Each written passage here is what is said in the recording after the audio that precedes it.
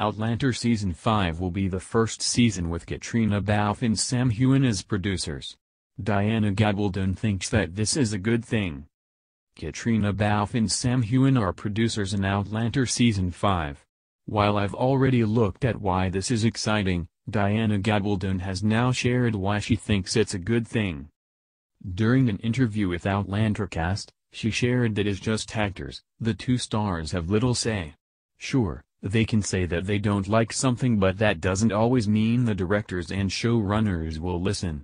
Fortunately, we have seen where the showrunners will listen to Sam Heughan's take on the character, when he didn't want to collapse to the floor, but we've also seen where the showrunners have said tough.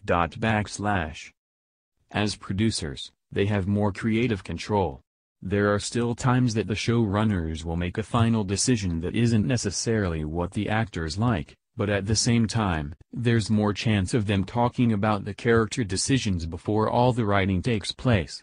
As producers, Balfe and Heughan have louder voices for their characters. This is why the stars have wanted the producer credits.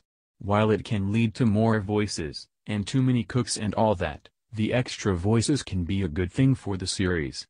It helps to add more creative voices, especially those who are dedicated to the individual characters. Gabaldon certainly believes that this is going to be the case for Outlander Season 5. It's always been clear that the actors want to do what is right for the characters.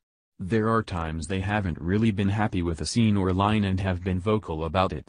Now it's time for them to have a little more soul.